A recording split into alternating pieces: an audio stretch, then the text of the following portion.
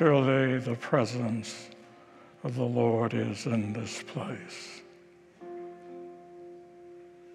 Just encourage you to take a few moments to allow that idea to sink into your consciousness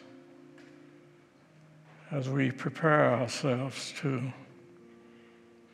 come together this morning and unite our consciousness in prayer and in meditation, just to generate that spiritual energy that reminds us that we are much more than we generally think of ourselves as being.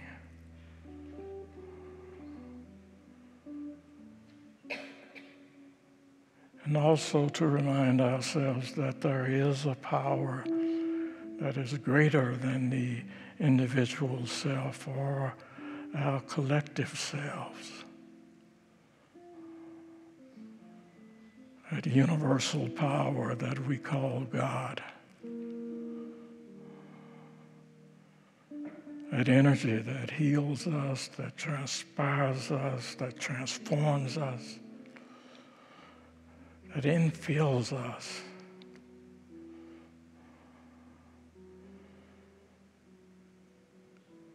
And that truly reminds us that we are connected one to another and to everything else in this world that we live in.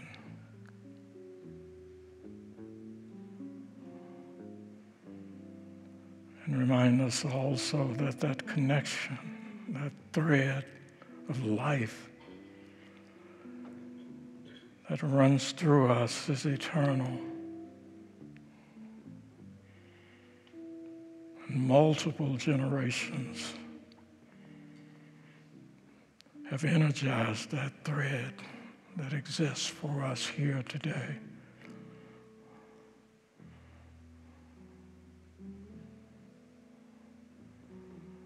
And so as we connect with one another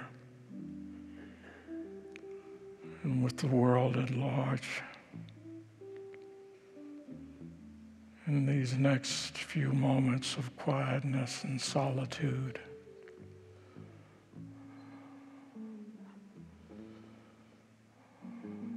we are doing our part to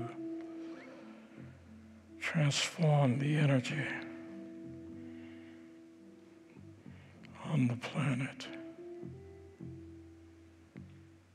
and in particular in these United States.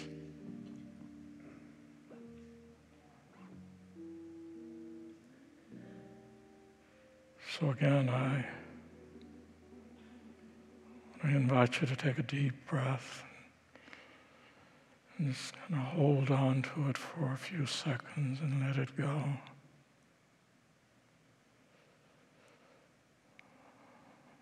Remind yourself to relax the body.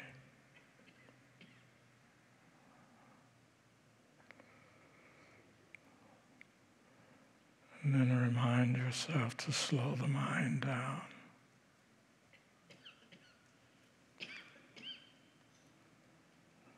Just temporarily set aside the busyness of the day,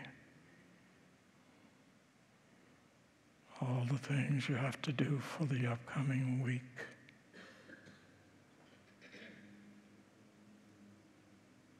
Just be fully present to the quietness and to the stillness. Just breathing and relaxing. No worries, no concerns.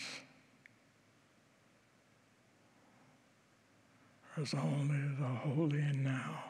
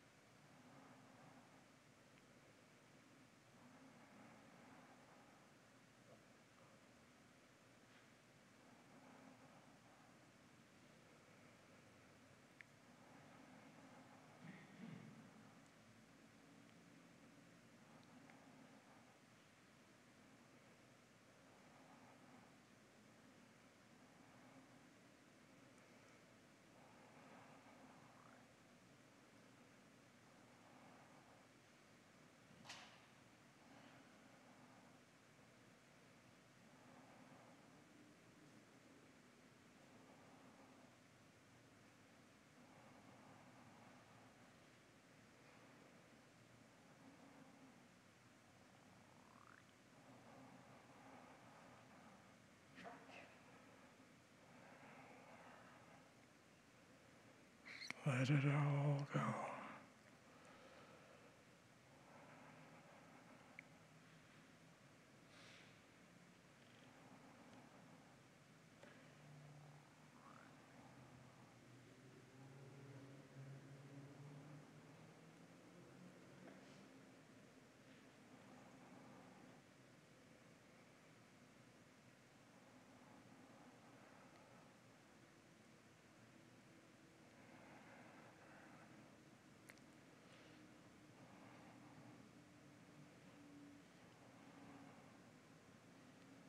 So we give thanks for the love, for the life, for the reality that is always present within each one of us.